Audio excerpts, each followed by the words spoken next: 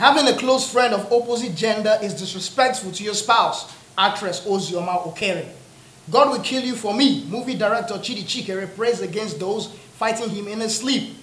Government do something, the hardship in our country done too much. Rapper Erigga cries out. Hi, it's a winning Wednesday and of course Lovers Week. Welcome to CBG's right here on CameraBoy TV.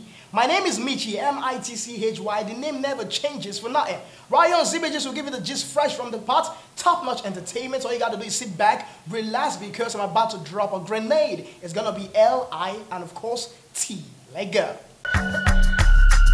Now as a man, how would you feel if your woman's bestie is a man? And as a woman, how would you feel if your man's bestie is the woman like you? Well, this one is loud, okay? Nigerian actress Ozioma Okere has gone to Twitter to lament that it is disrespectful for someone's spouse to be friends of the opposite gender. Well, some of our fans said they really agree with her, while some did not. They said it really does not matter as long as there is trust in the relationship. Now, I want to ask you this particular question right about now.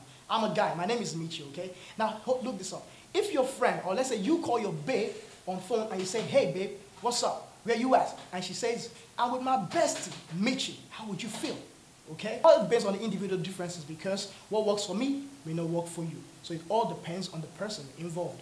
Next up, Ibila said that on the flog person for sleep, and I tell you this one is loud. Very loud. But Hollywood director Tchidi Chikere has come out, went to Instagram precisely to lament or fire prayers against those he claims do flog him anytime he sleeps at night. Well, he shared a photo of these injuries or the scratch, okay, he got from that sleep or anytime he sleeps at night, saying God will punish those people in particular that flogs him at night. Now I want to ask, why would you come on Instagram, why would you come on social media to lament about this?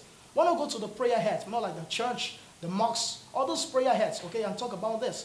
Or probably see some spiritual something, okay? Why would you come on Instagram and lament? Well, since he has actually come, let's just give him an advice. Anytime you have an advice, you just tell him about what to do. But I just hope and pray he comes out of this one strong.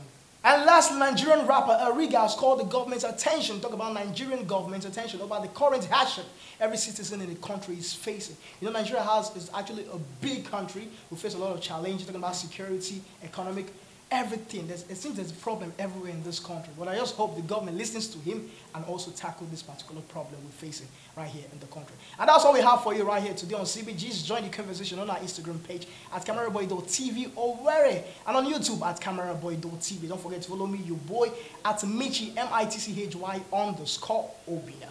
Right here on CBG's, like I always say, we definitely, I say again, definitely always talking celebs. Good day.